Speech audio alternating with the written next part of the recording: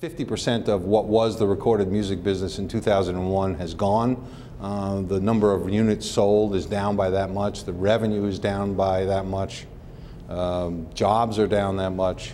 But music is consumed, listened to, played, streamed, downloaded, and copies are made more than ever before. How can the film industry clients learn from the music business is to take the internet seriously, not ignore it, embrace it, use it to advance what you're trying to accomplish, but at the same time try to protect your content and change your business model in a way so that there is revenue appreciation as opposed to reduction. And the television business has actually adapted pretty well to the new changes in technology.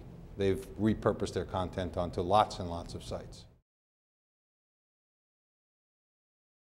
In my view, the music industry has to recognize that its revenue stream and business model has changed fundamentally.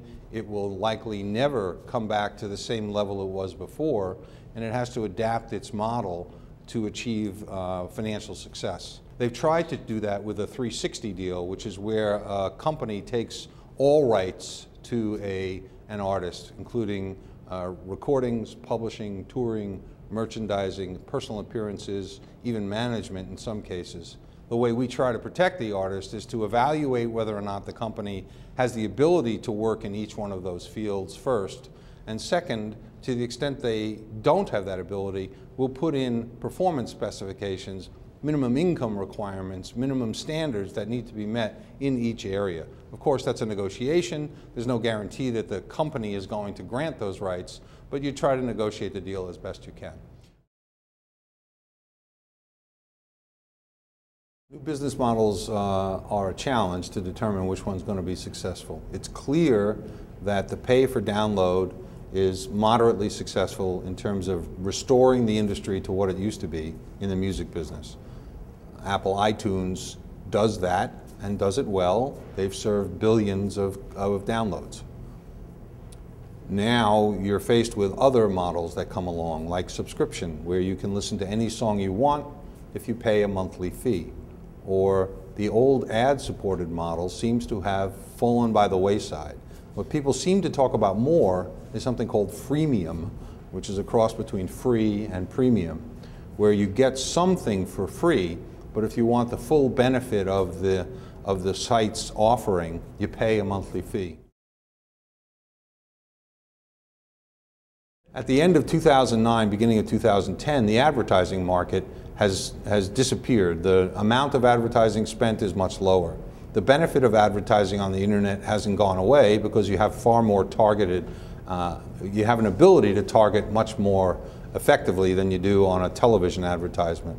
Mind you, the people who would go to sites for music which are advertising supported are those most desirable in the world because they are younger people, 15 to 20.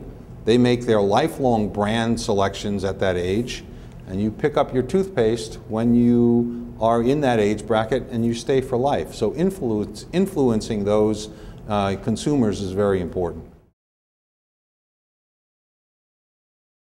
Nearly every state in the country has recognized that film is an environmental friendly jobs creator, and therefore they provide tax credits or tax benefits to production in their state. For example, Michigan offers 40 or 42% of a tax credit back to you for qualifying expenses. New York's is 30%. California even has one. Plus, there are many jurisdictions around the world who also offer tax incentives for production there. Producing the film, however, is only part of the answer.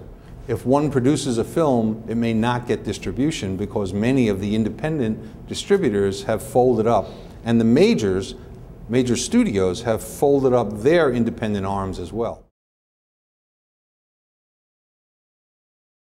These changes in business models, the credit environment, and the capital availability have impacted the way we advise clients in a number of ways. The first is to make sure they have a business plan that makes sense. The second is to make sure they have the capital to withstand peaks and valleys in the response to their offering. And the third thing is that they really do have to have a long-term vision. It's no longer like it was in the dot-com boom of 10 years ago. In terms of what the future holds, I think it's very important to look at 2010 as a clean slate.